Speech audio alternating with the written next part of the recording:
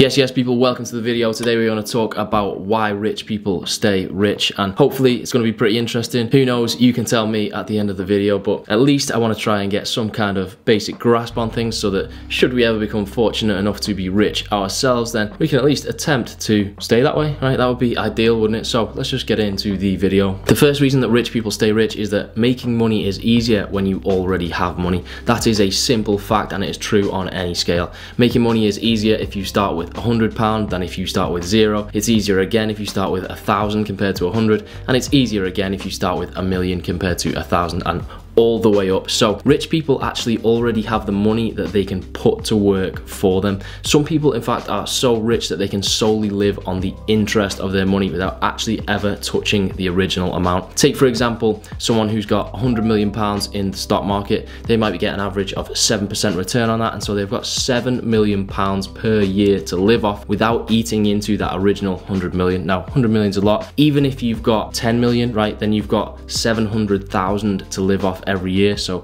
if you've got 1 million, you've got 70,000 to live off. You can still do that very, very comfortably. But it's not just the stock market, of course. Rich people can also afford to invest in startup businesses in return for a cut of future profits. So you may have heard the term angel investor, and this is exactly what they do. So there might be literally zero work to do on their part, apart from, of course, identifying businesses that are worth investing in. Aside from that, it's simply a case of giving somebody else money to get their company off the ground, and then you will take a cut of future profits, sometimes forever. That is pretty powerful. Even a small percentage in a company that goes on to become very successful is going to give you an insane return. And if you have money and assets, you'll also find it much easier to get mortgages, which you can then leverage, get more mortgages, and build up a property portfolio, having put down very little money in the first place. So your access to loans and other credit is also greatly increased. Now, the second reason that rich people stay rich is that they are much more tax efficient. So you might think that rich people pay more in taxes, and maybe numerically as a raw quantitative figure they do, but proportionally often they actually don't, and that's because they can afford expensive accountants who can use every legal trick and loophole in the book to reduce their tax bill. They might even also venture into the realms of, you know, that grey area that's between legal and illegal. What is it? Who knows? It's certainly frowned upon, and it's certainly somewhat immoral in cases, right, where they might have offshore accounts that hide some of their wealth. They might own property or other assets through shell companies that are registered in tax havens. That's probably a whole nother elaborate topic for another video, and let me know if you want me to talk about that, because I will. I think it's super interesting, right? But the point is that they can hide the ownership of assets from the taxman, therefore they don't end up having to pay tax on them. Now, even the less questionable practices can get people a long way, right? If you own a company, then you can write off a lot of your living expenses as company expenses, provided they are some way related to the functioning of the company. So if I've got to go to New York for a business meeting, I can fly first class, I can stay wherever I want, right? I don't have to get an economy ticket and stay in the Holiday Inn, right? There's no law about that, and then I can just write off those expenses against my company profits. So that means that although the company will pay for them, the company's corporation tax only gets calculated based off retained profit, so they come out pre-tax, right? So any expenses like that do reduce the company's corporation tax, and also the individual getting some benefit from those is, you know,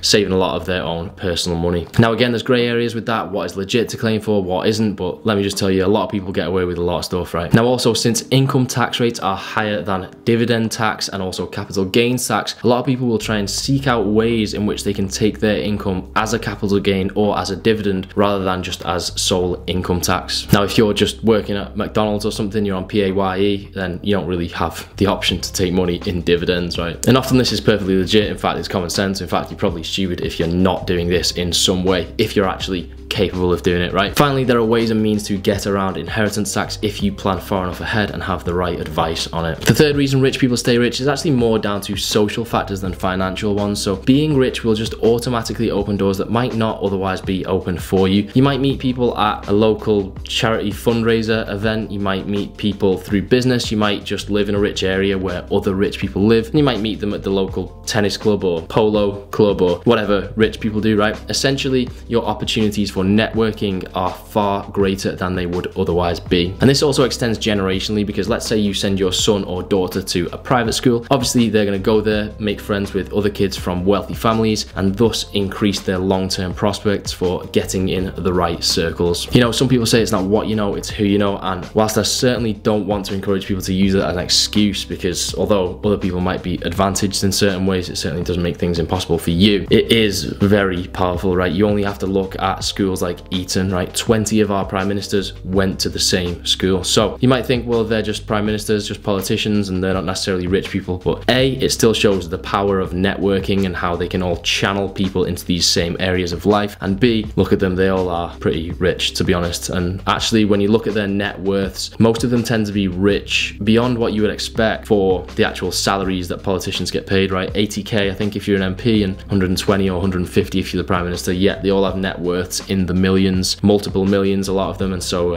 they're getting rich somehow, right? Another reason rich people stay rich is because they invest much more safely. So in general, riskier investments are associated with a higher potential upside or higher potential for returns on that investment. Now, rich people are already rich. They don't need to take that risk. And often investing is more about avoiding losses than it is about making huge gains, right? And so they don't need the get rich quick scheme. They can avoid that and make safe investments. Now, they can also afford to diversify their investments between different asset classes. So of course, the average Joe can stick some money in an index fund and consider himself somewhat diversified, but only in regards to stocks and shares. But it's not just your equities that you need to think about, right? If you're going to be fully diversified, then you need to have a proportion of your wealth in many different asset classes. So not just stocks and shares, but potentially bonds, maybe property, maybe precious metals and commodities, whatever else, right? And so of course, Joe Blogs can open a stocks and shares ISA and drip some money into it, but you can't really get the same exposure to the property market, for example.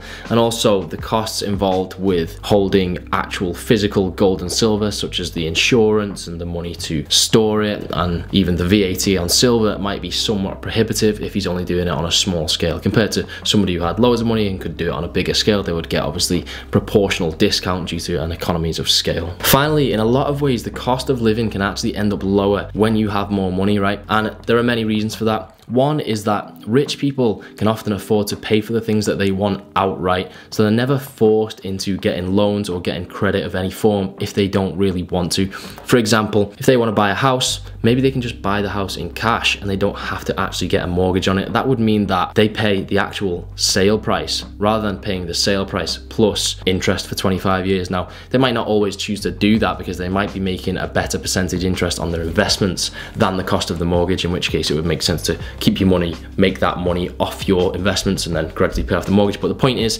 the option is always there, and it doesn't just go for mortgages, right? It's anything they want. They will never be forced into getting credit and paying any interest if they don't want to. Now, they're also able to save money by buying things in bulk or paying for stuff like subscriptions or insurance all in one go, rather than splitting the cost down into smaller payments. So for example, let's say you pay your car insurance, it's always cheaper if you pay it off for the year rather than paying it off monthly, right? And stuff like that might seem small, it might seem relatively insignificant. It's certainly not going to be the difference between being rich and being poor, right? But it is just another example of how living expenses can reduce when you actually have more money. Now, another thing is that rich people who spend a lot can build up a lot of rewards on credit cards. So let's say I'm some rich dude, I spend 10k, 20k, 30k a month, right? And I choose to put it all on a credit card that gives me rewards, whether it's air miles, whether it's points, whether it's cashback, whatever it is, right? Let's say I put it on an Amex, then I can spend all the money I want every month, and as long as I pay off the balance in full, I never pay interest on that. However, I have all these points that I can use for hotel rooms, flights, and whatever else I can possibly redeem them for. So that is also another way that being rich is actually reducing the cost of living for me.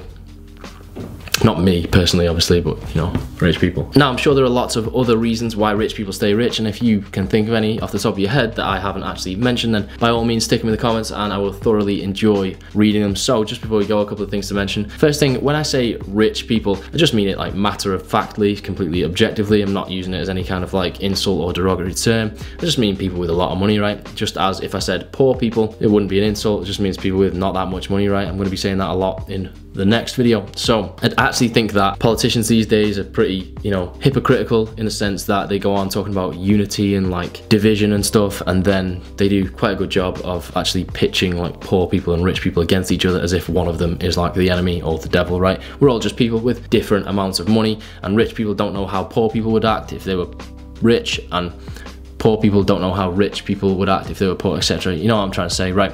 Also, I don't think there's anything wrong with basically anything that I've mentioned in this video, with the only exception of the actual like illegal stuff like offshore accounts and stuff like that. Obviously, you gotta pay your dues, right? That's it. Now, finally, the good news is that just because rich people stay rich doesn't mean that poor people aren't getting rich. Generally, more and more people are being lifted out of poverty as the years go by. So we don't need rich people to become poor in order for poor people to become rich. Although we might, of course, need to address some areas of, you know, inequality of opportunity. But anyway, that's probably getting too political. I don't even know what I think about that. So let's just finish the video. See you later. Like my stuff, subscribe to my stuff. See you later.